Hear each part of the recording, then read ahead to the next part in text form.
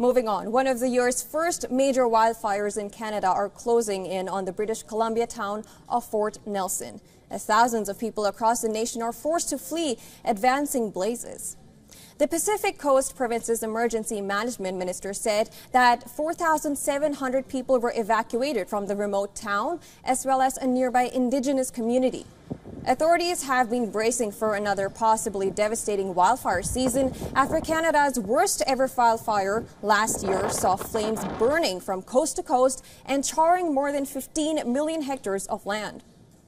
British Columbia has opened multiple emergency reception centers and booked hundreds of hotel rooms for displaced residents.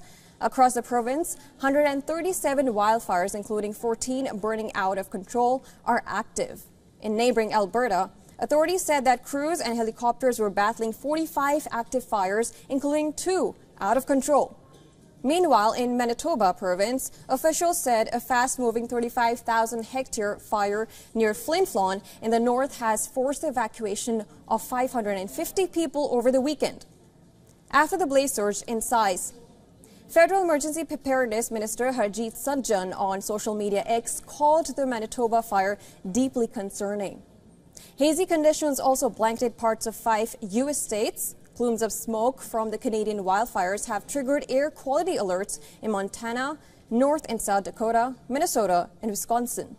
The Minnesota Pollution Control Agency issued an air quality alert in response to a band of very heavy smoke from wildfires in northeast British Columbia. The air quality index showed conditions across the states ranging from moderate to unhealthy for the general public.